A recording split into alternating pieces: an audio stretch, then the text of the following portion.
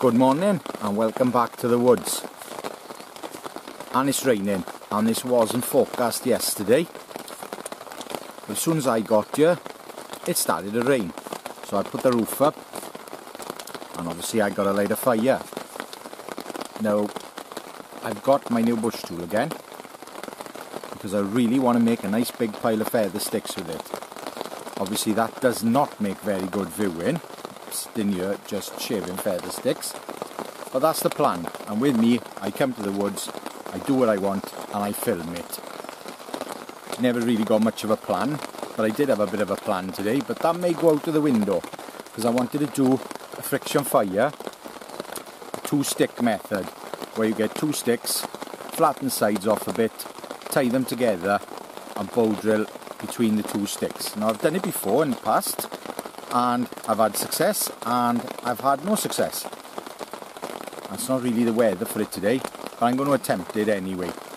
I brought my silky Zubat with me today. So first things first, I need to cut a nice round, not free, try to be not free anyway.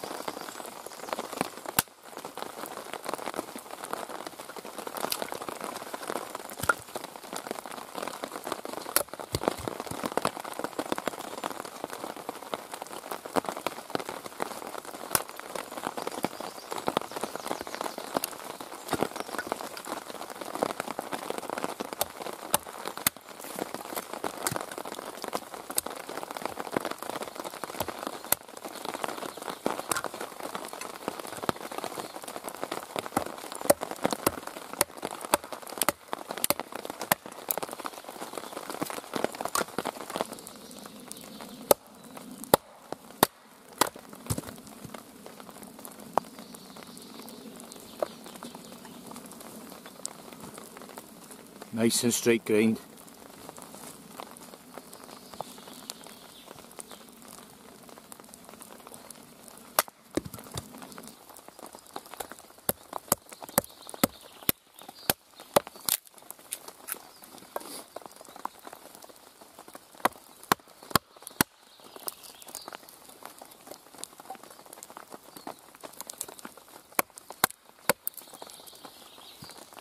Rain's easing off a bit now, which is good, and I've got plenty of split wood for the fire. The first lot I did is going to be the base and first stage fuel, and I've just done kindling and feather stick wood.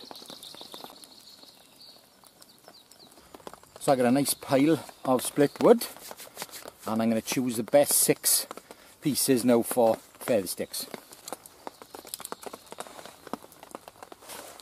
That's got a knot in it, so we leave that alone.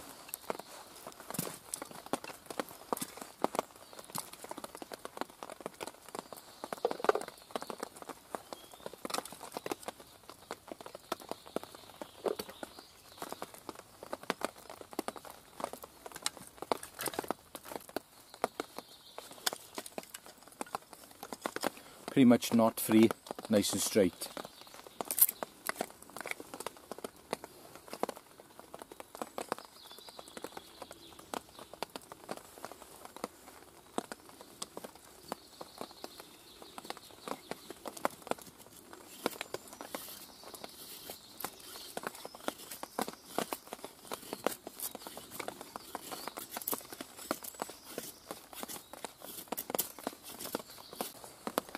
One down, 5 to go.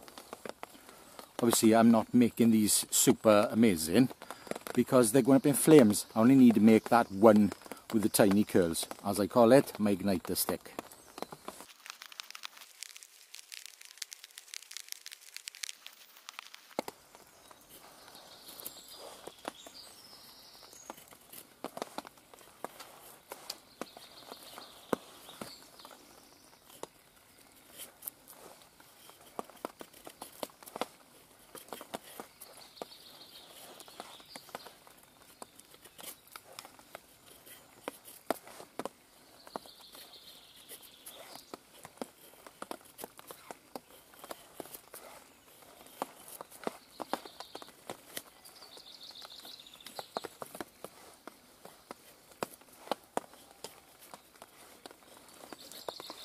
On the last few strokes, I changed the angle of the cut. So instead of going like that, which is easier for me, I went like that. And that's to put them curls right there, because I'm going to attempt to do them holding the ferro rod on the feather stick lighting technique, because it's wet. Why not? So there's my bundle of feather sticks. I'm going to split a few of these down now with a knife, just to get them a little bit finer, and I should be good to go. I'll probably fill my pot up first, so I don't waste any heat. So the pot is hanging on the tripod straight away, and as soon as I get some flames, I put it straight on, so I don't lose any heat.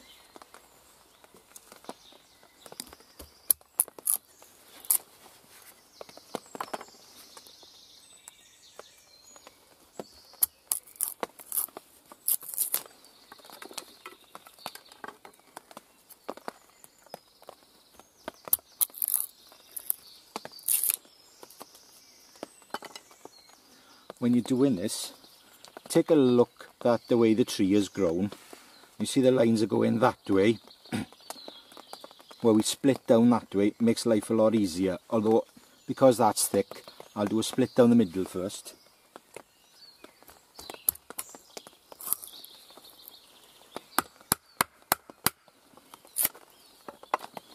See, there's a bit more of an effort there. Now I'm going to come down here.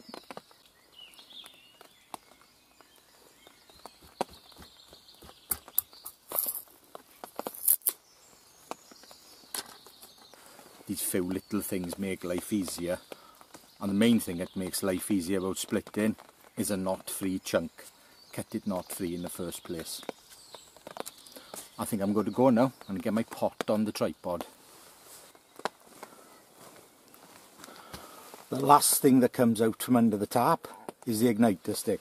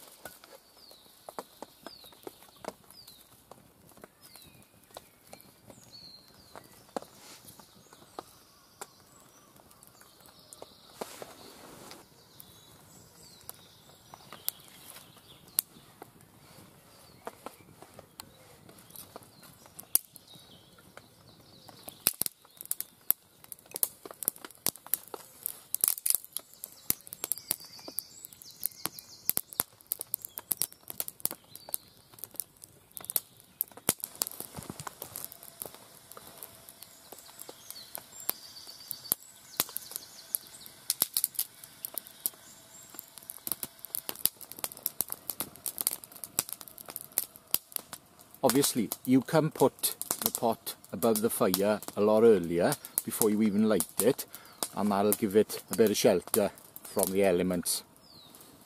Well, I'm going to have a well-deserved cup of tea now, as soon as that's boiled.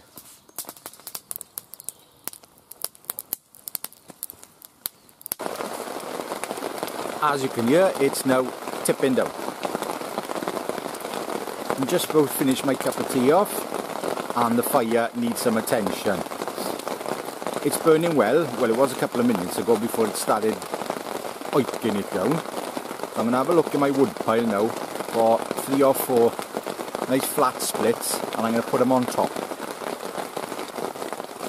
They'll do just fine.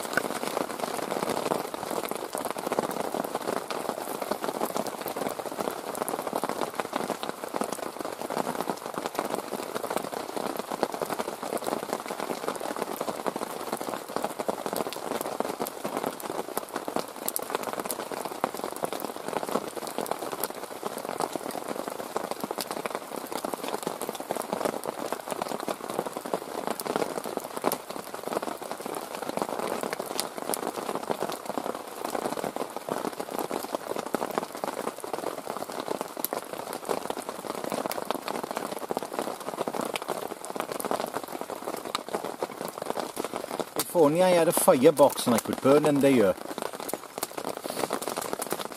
Well, I'm going off into the badass bush now to look for a piece of dead standing willow to do this friction fire set. Not really the weather for it. But what I'm looking for is a piece of dead standing, as straight as possible, about 3 foot long. So I can have a foot long drill, and I can have 2 pieces lashed together, which are about a foot long as well. Basically just over thumb thickness. Right, so I'm going to look for some in. I'm not going to take you with me because it's raining and my camera isn't waterproof. Very sorry.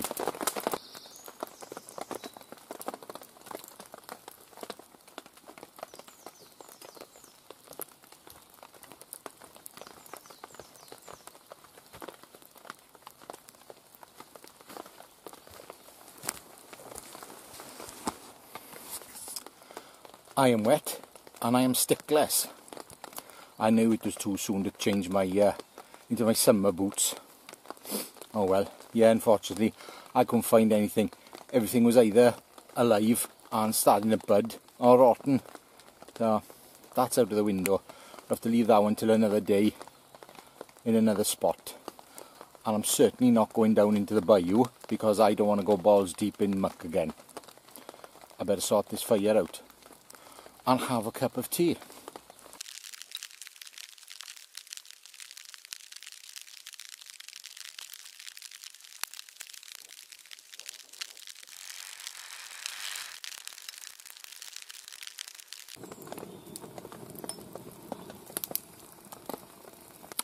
Well, that was a shame. Bit of an anti-climax. I was really looking forward to doing that. Obviously I wanted to try out my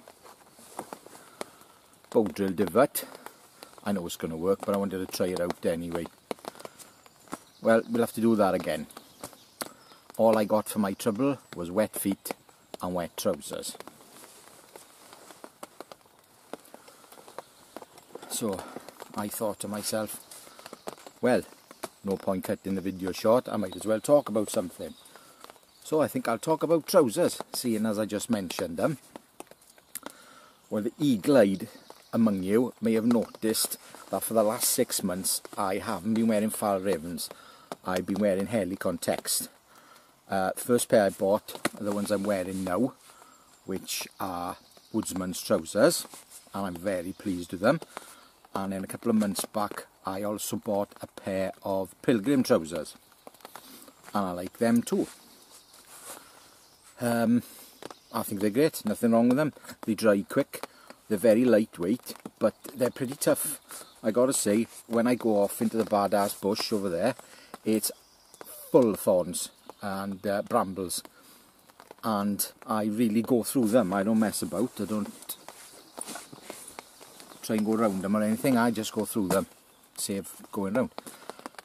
And they're great. I got one little burn hole in these, but most of my Fjällrävens are full of burn holes anyway. I did buy into the Fjällräven thing a few years back, and I got 4 pairs. Sadly, only 1 pair now fit me because I put weight on.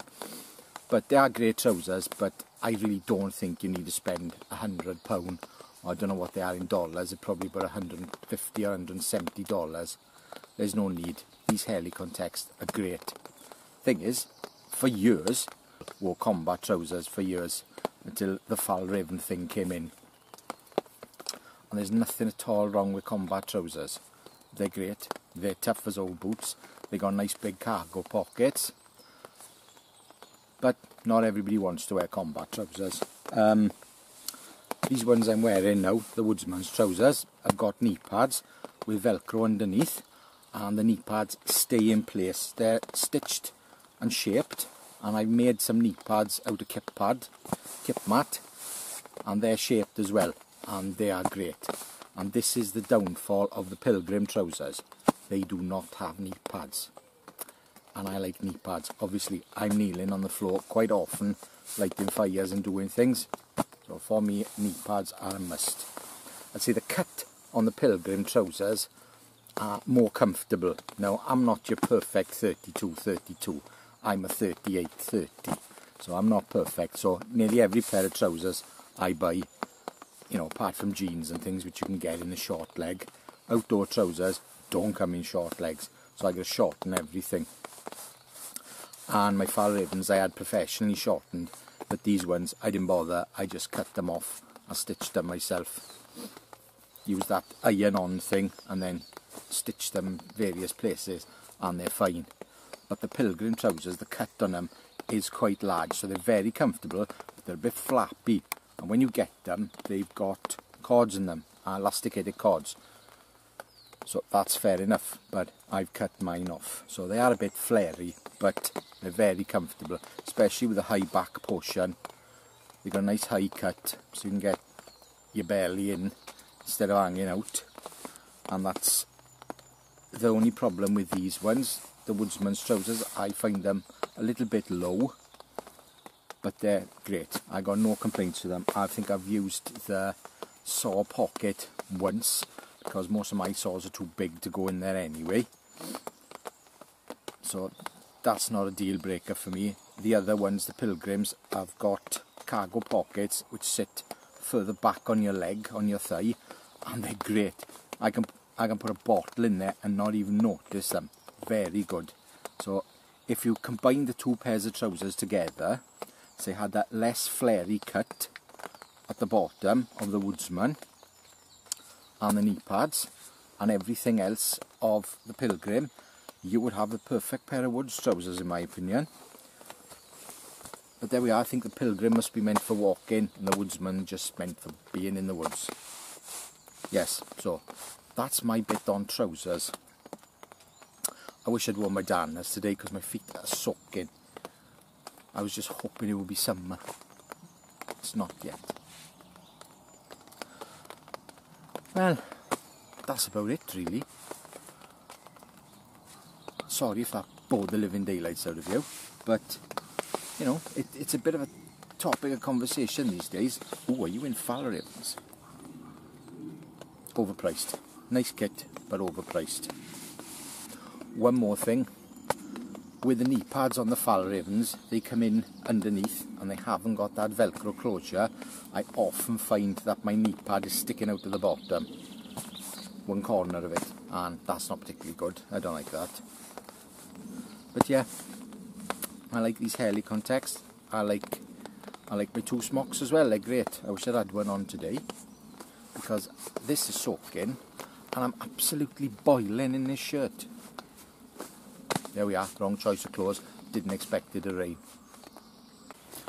Well, I'm waiting for my fire to die out now. Not much left of it. I got 3 sticks. I'm going to make some feathers, leave them here for next time. Want to play with my new knife. Well, thank you very much for watching. Always appreciate your comments, and as you know, a thumbs up is always appreciated. Oh, and one more thing, somebody's been commenting on the way I say fire, that I say fire. Well, that's my accent. So here's one for you. Fire. Because I'm assuming you're from the States. Until the next time, goodbye. Ta-ra. If you want to leave a comment on what you think about trousers, do so. We can have a chat about it.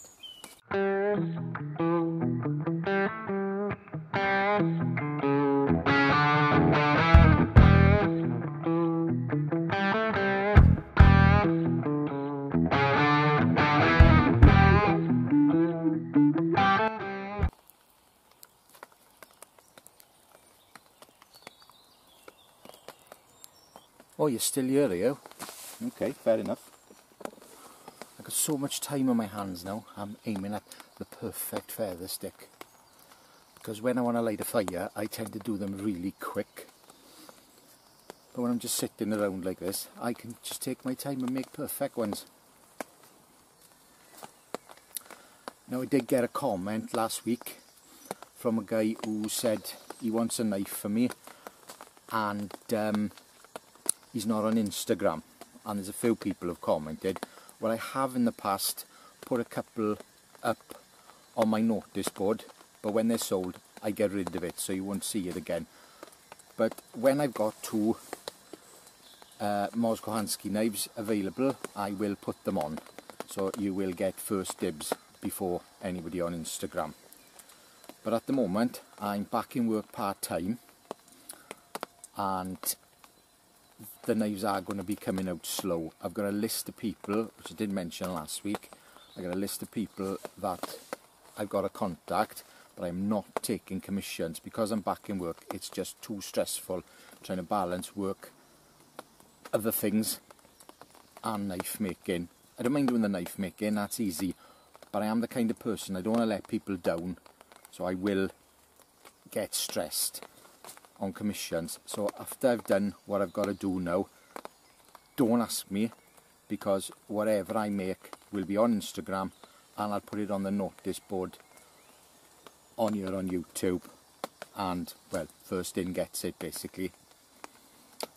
And if I do ever manage to go full time, I'll probably take on commissions then. Yeah, so I'm going to carry on with this now.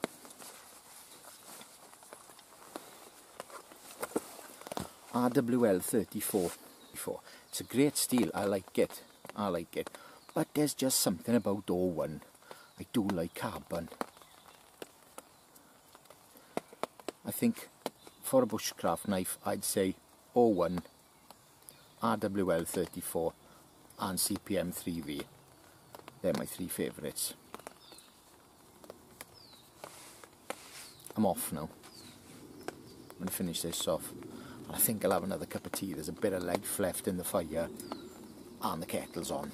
There's just enough water in it, so I'll have another cup of tea and then I'll go home.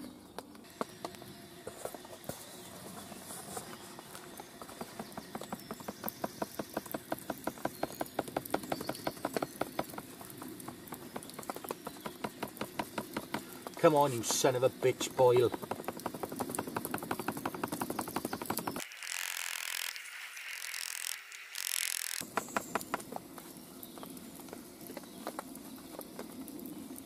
Yes!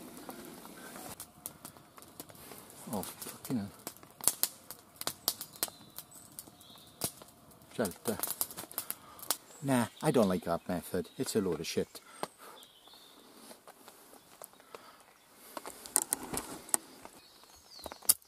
And snap the thing.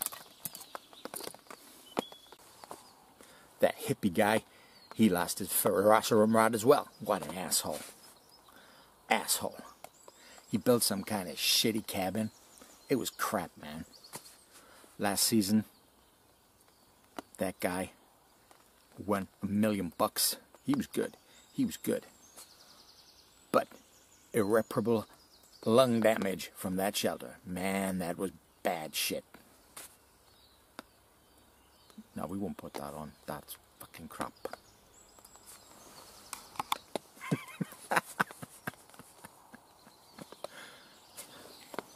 Funny thing, I did actually get an email from a producer from Malone asking me if I wanted to play for the show. I sent a message back saying, unfortunately, I'm on the wrong continent and my family commitments would not allow. I'd never go on that show. Man, it's too hard. I'd miss my cup of tea. Stay awesome.